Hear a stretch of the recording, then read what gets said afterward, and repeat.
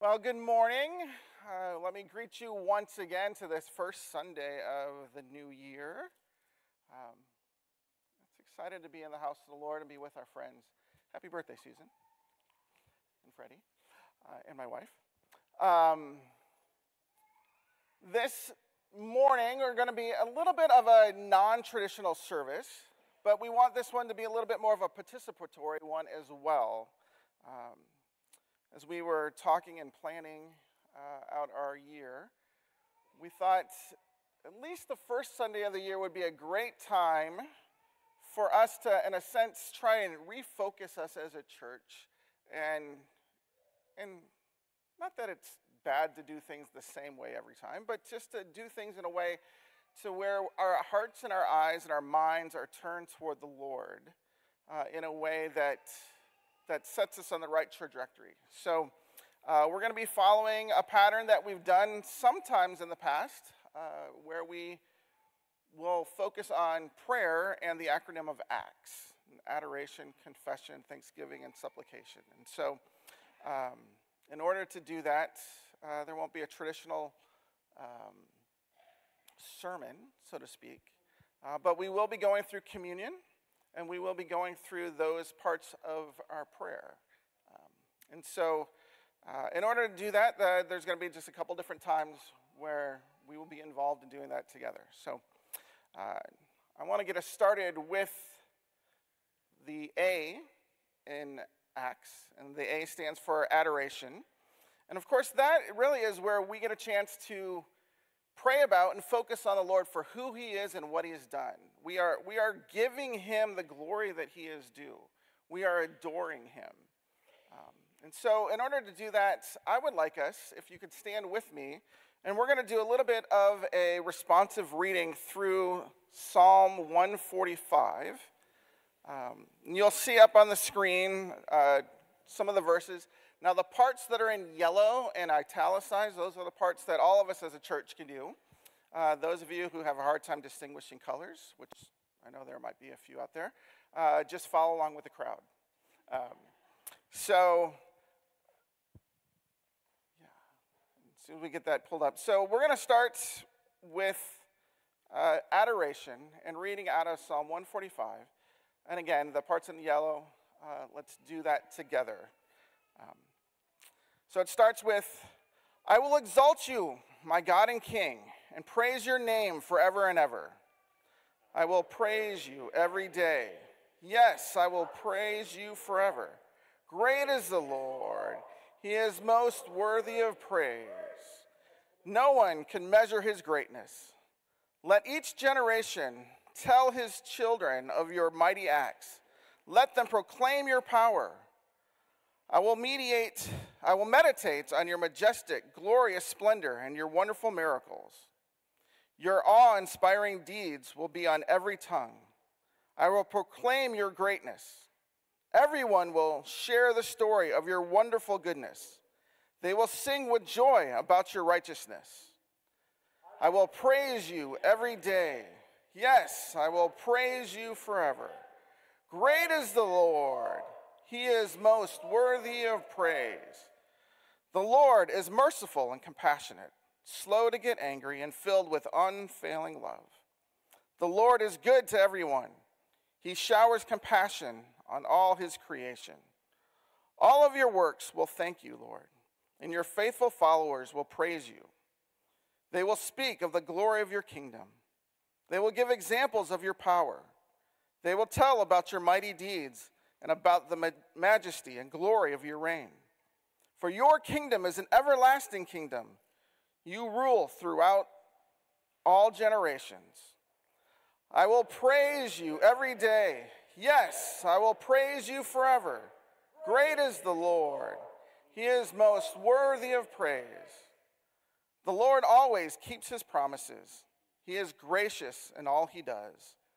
The Lord helps the fallen and lifts those bent beneath their loads. The eyes of all who look to you in hope, you give them their food as they need it. When you open your hand, you satisfy the hungry and thirst of every living thing. The Lord is righteous in everything he does. He is filled with kindness. The Lord is close to all who call on him. Yes, to all who call on him in truth. He grants the desires of those who fear him. He hears their cries for help and rescues them. The Lord protects all those who love him, but he destroys the wicked. I will praise the Lord, and may everyone on earth bless his holy name forever and ever.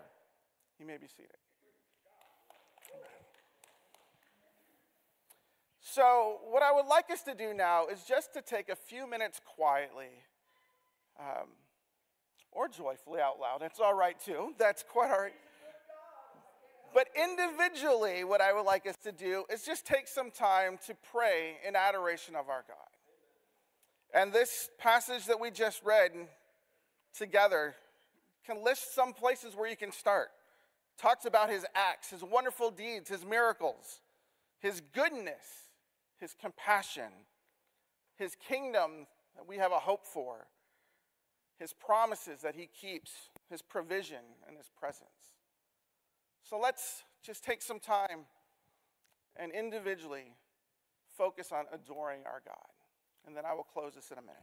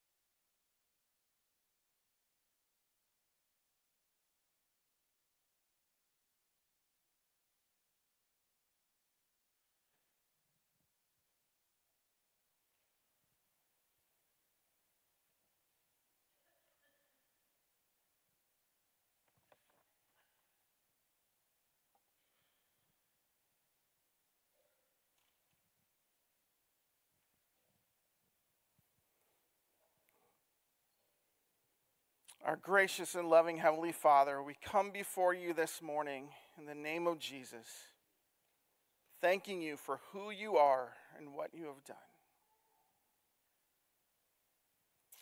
We started this service singing a song saying what he's done. And as we reflect back on this last year, or even this last week, Lord, we would be amiss if we did not see the wonderful things that you have done. If we cannot look back at our time and praise you for your goodness. God, we thank you for your marvelous acts, for the miracles that you have done on our behalf. The way that you've provided for us, the way that you have given us a family of believers, the way that you have given us a mission. Thank you for your compassion toward us. Each and every one of us have fallen and failed, have sinned in so many ways. We are not deserving on our own to be in a relationship with you, but your compassion and your mercy through Jesus and what he did on the cross allows us to come before you. So God, we thank you for that. It is only your goodness that we appeal to. God, we thank you that you have established a kingdom that is eternal, that is forever, that we, because of our hope in Jesus, know that is certain, and we look forward to it. And we thank you that in it, so we will see you in all your majesty and all your glory for who you are. Certainly, our mind cannot fully comprehend the beauty and the glory and the majesty that is you, our God. And God, too, we thank you for the way that you keep your promises toward us, the way that you help us,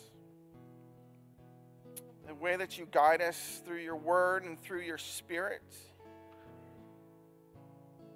the way that you have taken us as individuals and as a church family to be able to serve you and lift your name up throughout this community and throughout the world. And God, certainly we can look back and see how you have provided for us. That when we have been hungry and thirsty, that you have provided food. That you have done more, abundantly more than we could ask or imagine. And that is all because of your goodness, the way that you have opened up your generous hand toward us. And most of all, Father, I want to thank you for your presence. That even as we read, that you are close to all who call upon you. And so, God, we call upon you now, that throughout this day and throughout this coming year, that not only would we know and recognize and acknowledge that you are close to us, but that we would sense and feel that as well. God, too often we focus too much on how we feel about our relationship with you, but help us to know and focus on what is true, yet, God, we ask that you would allow our feelings to walk in alignment with that truth as well. And so, Lord, we love you, not just because of what you've done for us, but because of who you are. Your goodness, your graciousness, your holiness, your majesty. And so we fix our eyes upon you. In the name of Jesus. Amen.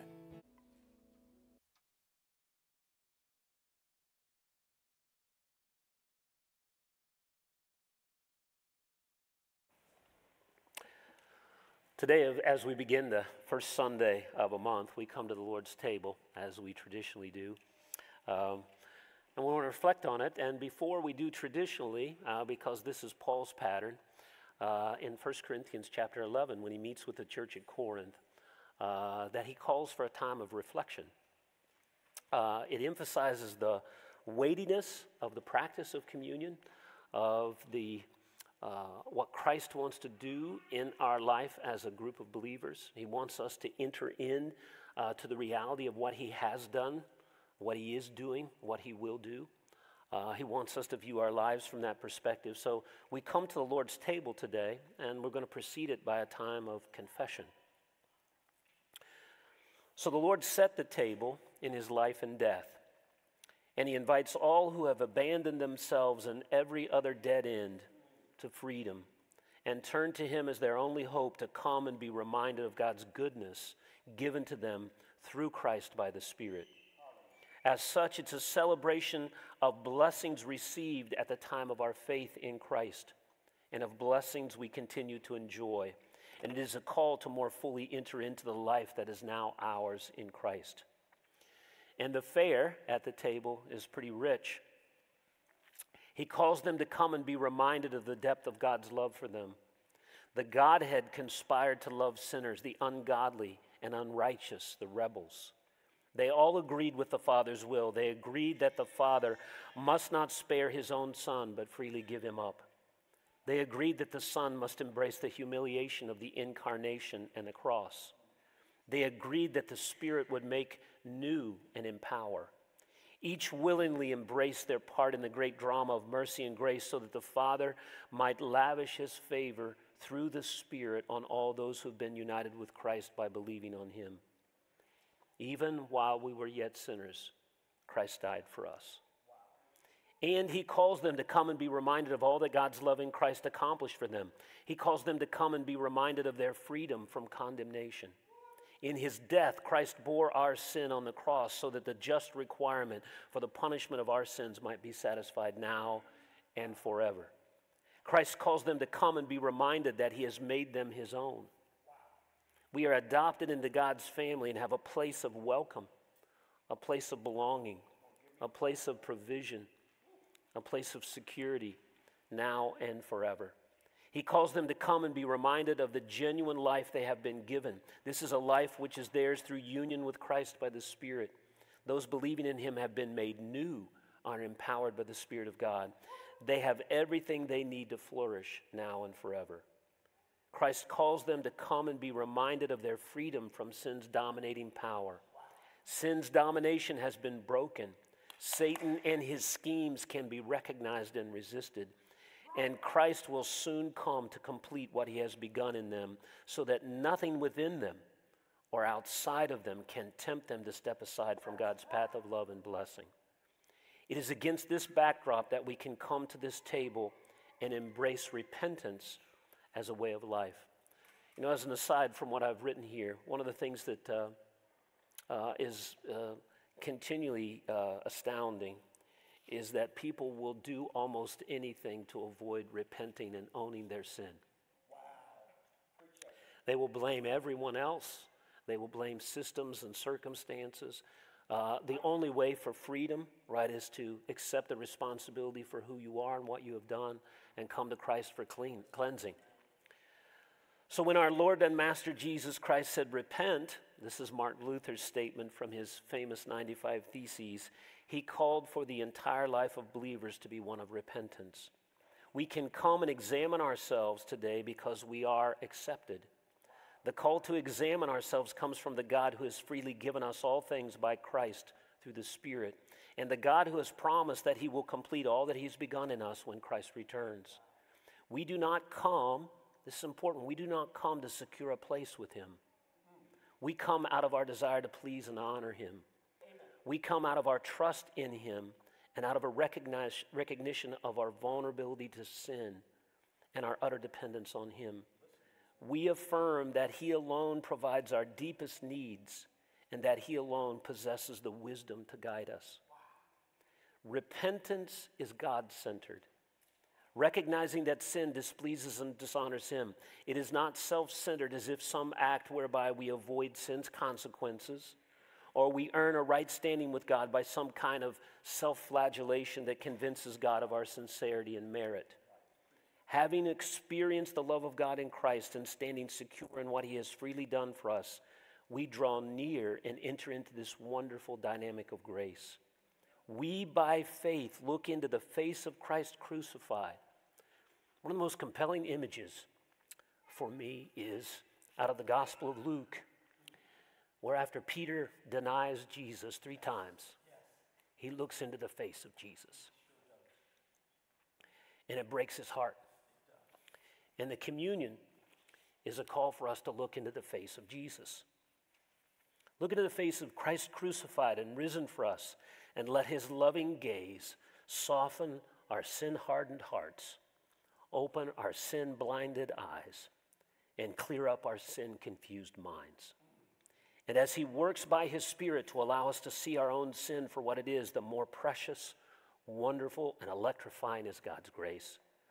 The more we are aware of God's grace, the more we trust him and yield to him, and the more we're able to drop our denials and self-defenses and admit our sin. The more we can cut the rope on the shame, guilt, disgrace, frustration, and hopelessness that keep dragging behind us, and enter into a place of acceptance, hope, renewal, and grateful, joyful, and effective service to him.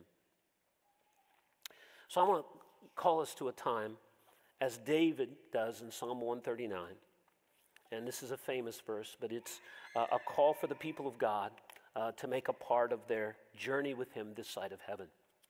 And this is what David prays in Psalm 139. Search me, God, know my heart, test me, and know my concerns. See if there's any offensive way in me, and lead me in the everlasting way.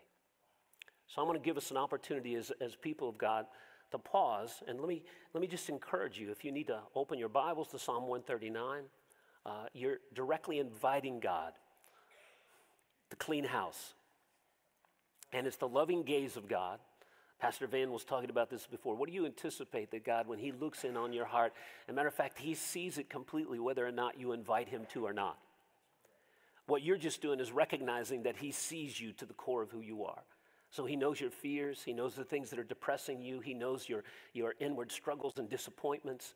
He knows your fears, your anxieties. He knows those things, and he's inviting you to ask him to come in, to speak to you of them, and for you to recognize the areas in which you're turning away from his goodness and grace, to confess that, to turn to him for repentance and acknowledge that he loves you despite who you are. And his love is expressed in calling you away from the things that are killing you. So I just want to encourage you as we pray for a moment, just to ask God to invite him to search your heart, to see if there's things in you that are inhibiting your walk with him, and draw near to him in this moment, confess those, clean those up, and then we're going to come and sing about gratitude and thanksgiving for the fact that God is a God of mercy and grace and forgiveness. So let's pray together.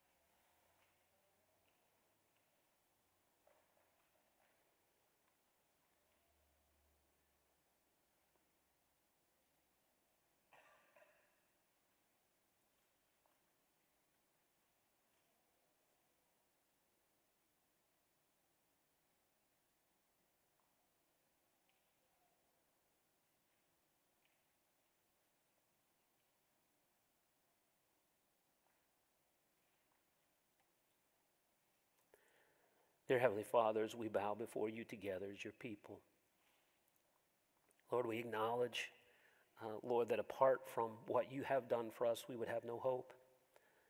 Apart from your grace and mercy, there would be no way forward.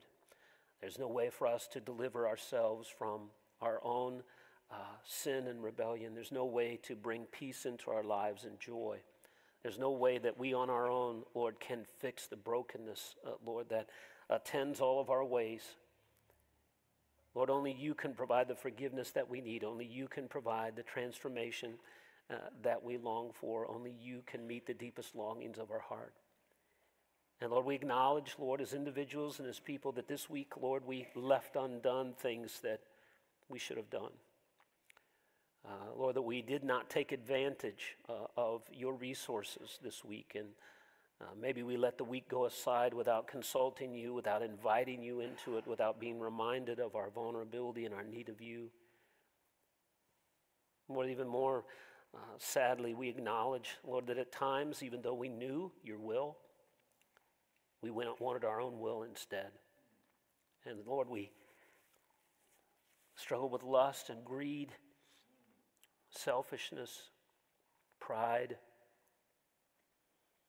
Lord, letting our appetites control us instead of letting you control our appetites. Lord, we are a weak people in great need of you. Lord, we thank you, Lord, that as we come to you today, that we come not to secure a place with you, not to somehow win your favor, but we come because you have given your favor to us despite our brokenness and have made us your own, and you call us your sons and daughters, and you long for us, Lord, to walk in the path of your loves for our blessing, for our peace, for our joy. Lord, you want us, Lord, to know the life that you have given us to its fullest. Lord, you came that we might have life and have it to the full. And so, Lord, we pray, grow our trust in you. Lord, help us to understand grace more and enjoy it more so that we can live into it and lavish it on each other. Lord, thank you, Lord, that you're a God of forgiveness and grace. Thank you, God of the second chance and the third and the fourth and the fifth. Thank you, Lord, that you don't hold our sins against us. Lord, you don't want us to live in regret. And so, Lord, thank you, Lord, for all you've given us. We pray in Christ's name. Amen.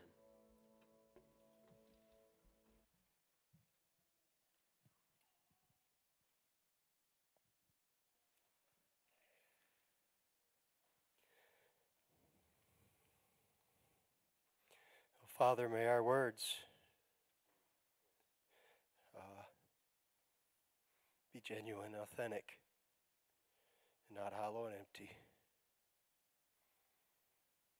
As we continue to look to you in prayer this morning.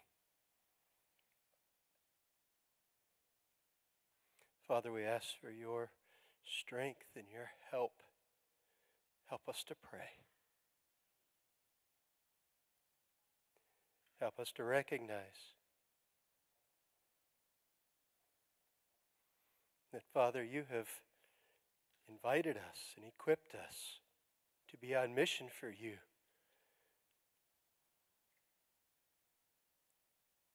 And the weights of this world and the entanglement of sin.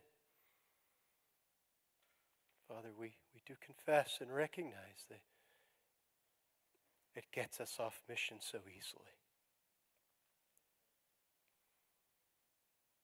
Father, we're your people, identified with Christ. There's death and resurrection. As we pause in this moment and pray, Father, you've given many of us the faith to believe that you are listening, that we have an audience with you in your throne room. And yet so often we don't live as children of the King. We don't live as those who have been given the words of life and received and believed. And oh, Father, use us, shape us, transform us more and more into the image of Jesus. We thank you. Amen. In your programs, there's a handout, and we're going to spend a few minutes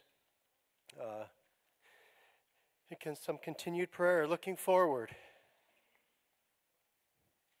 It's a half page, and the one side that's filled with lots of words we want to look at first.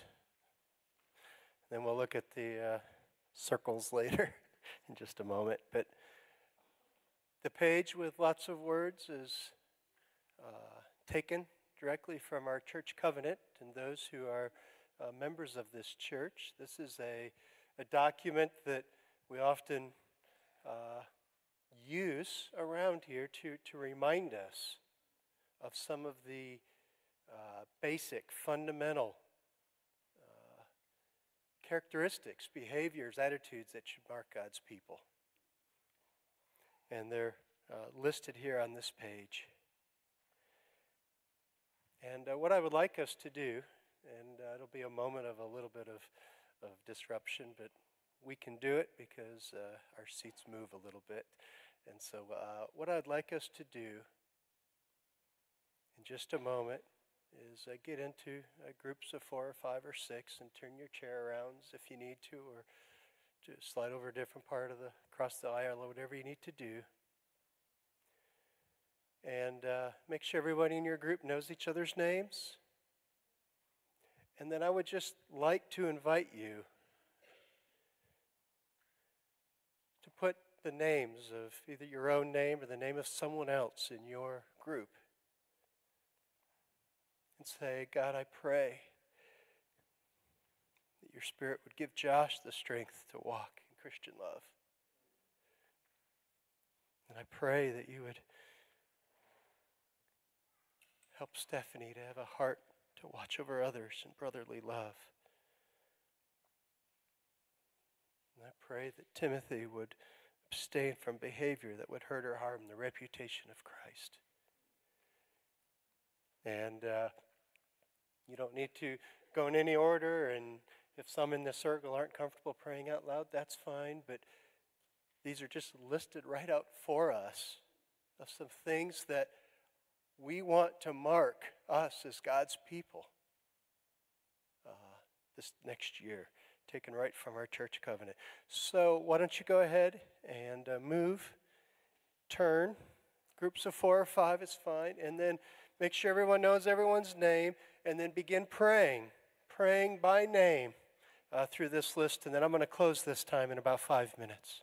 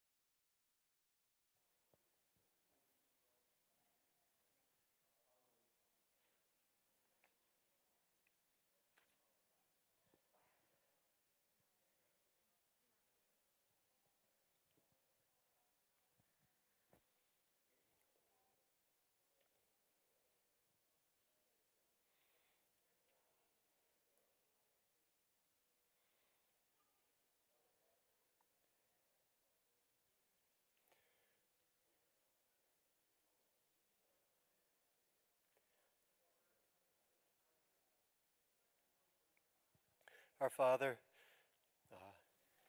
sometimes we are just quick to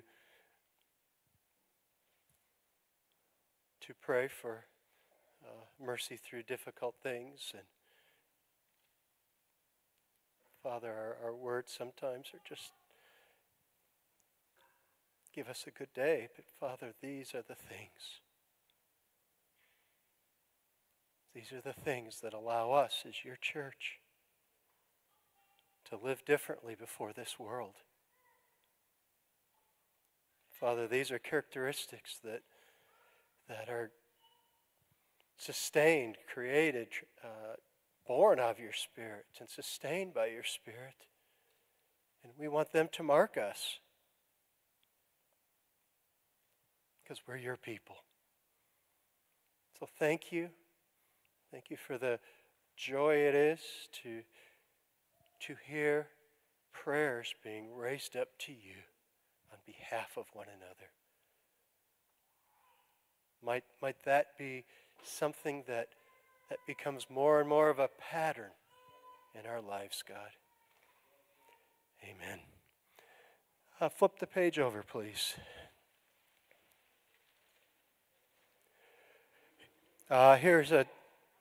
Here's a thing that I just want to give you as a tool to use in your own prayer life and journal, and we won't have time to work through all of it. We are going to let you begin praying through this.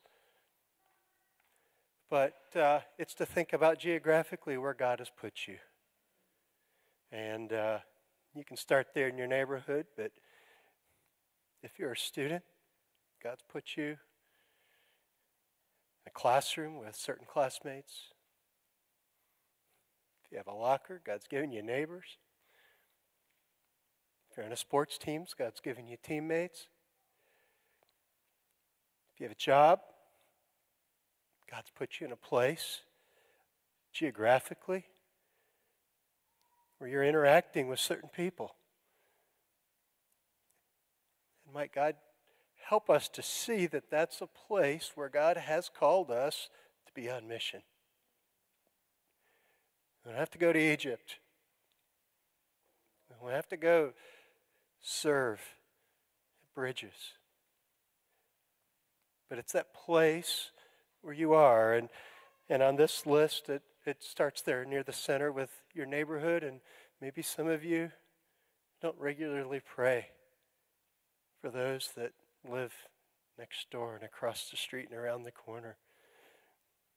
Maybe your prayer is that you get to know those people and make that a priority because that's an address that God's given to you. Those people that live on that floor of that apartment with you, whatever that is, right? Then our community,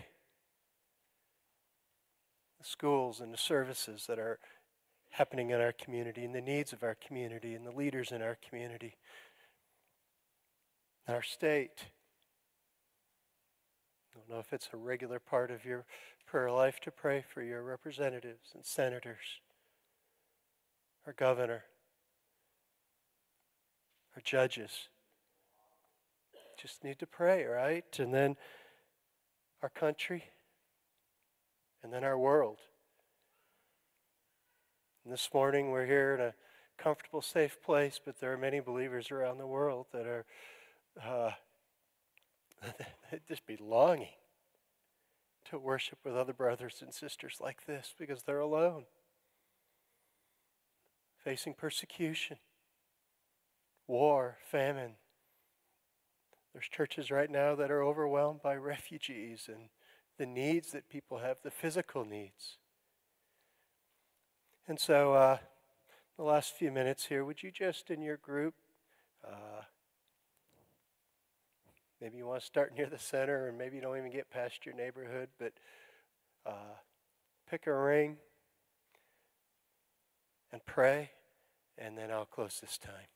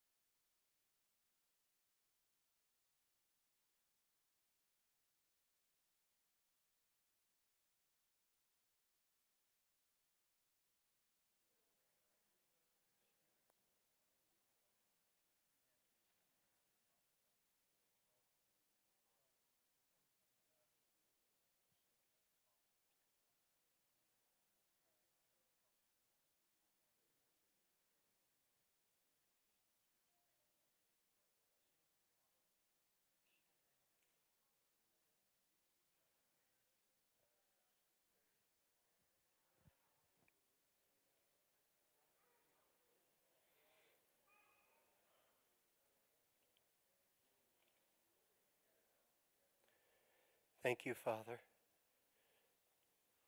To you we acknowledge our lives belong to you. So that as we move out into this new week, to this new year, Father, it's all for your glory. Let all glory and praise and honor be to you. You alone are worthy. And as soon as we leave this place, there will be bright lights and loud noises, and there will be so many things that seem so good. And we've sung today over and over again that Christ, you're enough alone. So help us as your people to trust in you and you alone.